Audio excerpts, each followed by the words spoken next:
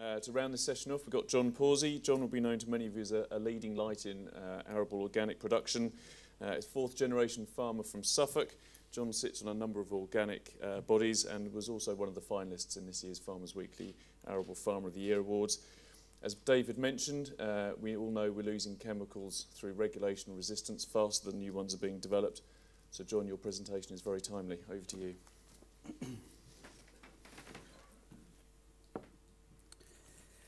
Thank you very much. I've just been to an enlightening session by Heather Wildman, where she described a farm practice as a bit wanky. And some of you in this room might think that organic farming, that's a pretty good description of some organic farming practices, but I hope that I can convince you that we are doing something slightly different. And I'm not sure I'm going to teach you, I'm just going to tell you what we do. So briefly, we've got about 1,300 hectares of organic cropping. We've got 1,000 breeding ewes, which we brought into the farm progressively since 2014. We've got about 0.6 of a horsepower per hectare. And I went to a talk the other day, and we're in the sort of top 25% of farmers as far as fixed costs are concerned. We've got 2 full-time staff, but we get plenty of other people in to help when we need them. We've got 2 part-time shepherds at the moment. Actually, they're just stopping, and we're just employing a full-time shepherd now. As I say, additional part-time help in busy periods. We've got a 6-year rotation, but it includes all of these things down here. I'm not sure if I can do, is this a button? Does the middle button do the thingy? Oh, no, it doesn't. But it's basically a broad a split of winter and spring combinable crops, with some exotics like quinoa and buckwheat, and we've got quite a lot of spelt at the moment as well. But in there we have 2-year lays and diverse clover lays, spring beans and winter beans and vetches, and we also grow some red clover for seed. But out of that 1,360 hectares, about 1,000 is cropped, and the rest of it is either feeding sheep or in fertility building. So I'm splitting this into sort of 3 sections of weeds, pests and diseases, and just go through what we do. And I sort of feel I'm slightly teaching my grandmother to suck eggs. One person once asked me, what is our primary source of weed control? And I said, there is just no one solution. There's no silver bullet. You have to be doing absolutely everything. And so rotation design, generally I would say that organic farmers do probably grow a broader range of crops than non-organic farmers, which give different opportunities for weed control. Cultivation, range of cultivations, depth and timings should be used to target weed problems.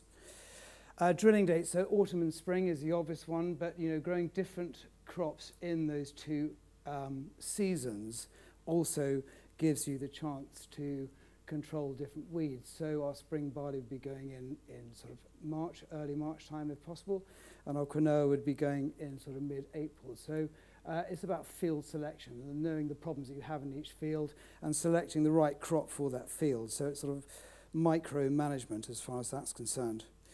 Crop competition. There's a huge difference in the competitive nature of crops. And if you're looking at something like linseed, which we have grown a small amount of in the past, versus spelt, the competition you get from spelt is phenomenal. It grows up to about this tall. And we also grow some heritage wheats under contract, which grow to a similar height. And, they do particularly well in fields where possibly we have a charlock problem or even blackgrass. Crop spacing. Ideally you want to space seeds evenly, equidistant from each other, but if you want to inter-row hoe, which is what we have to do, you have to decide what spacing is best for each crop. And also companion cropping. There's a picture here of some spring oats, which we've undersown at about growth stage 32 with some buckwheat.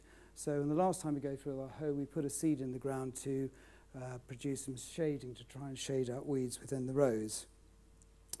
Also allelopathy, oats and barley are particularly good for us, but there's lots of other crops. We've managed to breed it out of our modern wheat varieties, but there's plenty of other crops you can grow that have a significant effect as far as that's concerned on weeds. I've also put drainage here.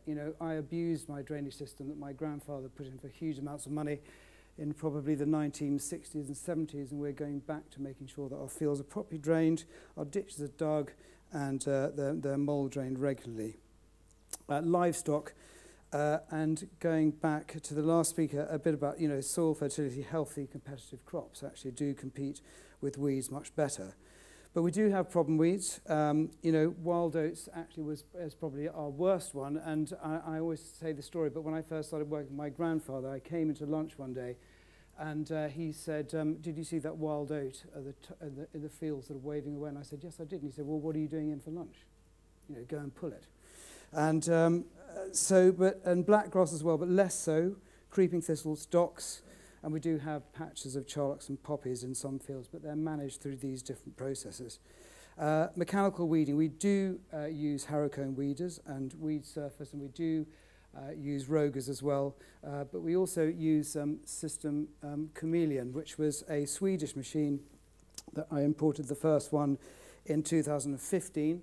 It's a low draft, low disturbance drill, but it's also an inter-row hoe using camera guidance as well as using our RTK system on the farm.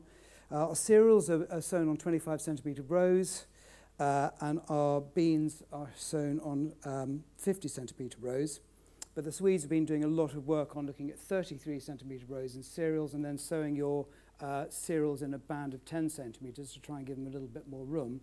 But at the moment we're hoeing 70% of the field, but under that system we'll be able to hoe 80% of the field. But the parallelogram design here is absolutely key because it means that the hoe is always at the correct cutting angle at all times. If you buy a hoe that's on a spring tine, depending on your soil type, and they work very well on some soil types, but on our soil type they don't, is that you need to have that sort of constant depth of hoeing, just sculpting the tops of the weeds off from their roots, and that's how you kill them. You can't leave any roots to allow them to sort of reset themselves. But also, more aggressive hoeing means that we can hoe later. We used to hoe once or twice, and now we just hoe once.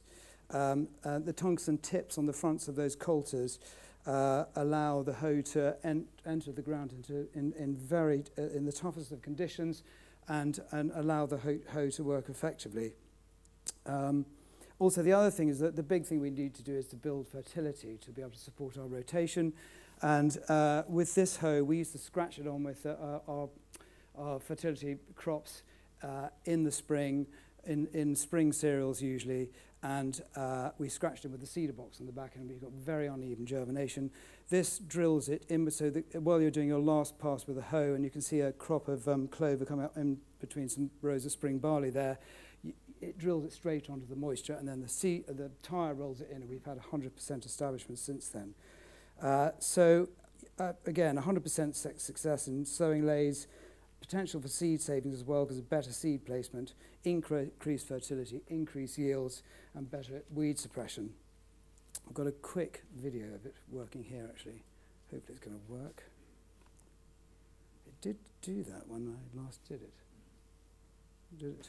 Can you just make that? Or do I press that again? There we go. So you can see every single hoe is independently mounted. So they're not on banks, and so they give an incredibly, and there's this little tines at the back where the hoe doesn't go, it's sort of a very solid tine that rips out the weeds next to the row of the crop. Pests, again, diversity in cropping, complex rotations help the avoidance of one species dominating. Disrupting life cycles, again, crop rotation, drilling dates, important. Gout fly is a particular problem for us, so getting our spring crops in early or even just before Christmas is important.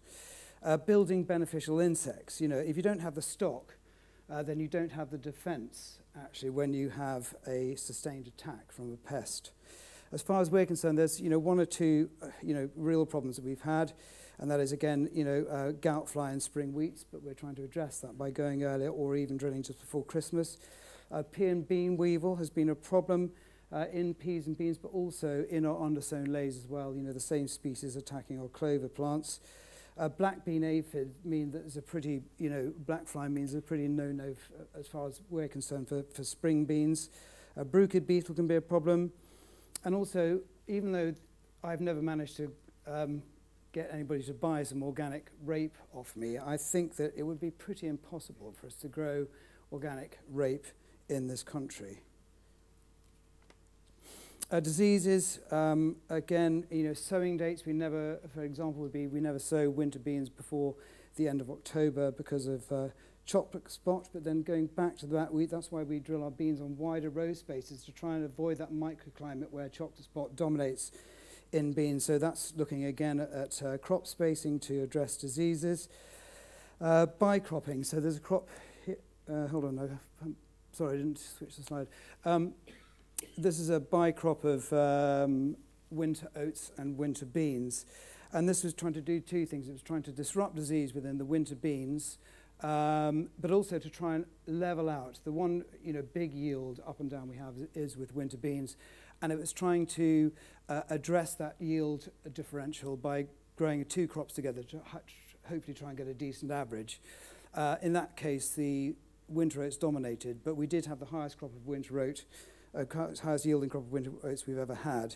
Varietal blending, I'm sure lots of you do that in the room, but we've also grown the Wakelins population, which is a cross population of lots of different wheat varieties crossed in the lab, and so one plant never stands next to its genetic neighbour to try and deal with disease. And the disease issues we have, Septoria is one.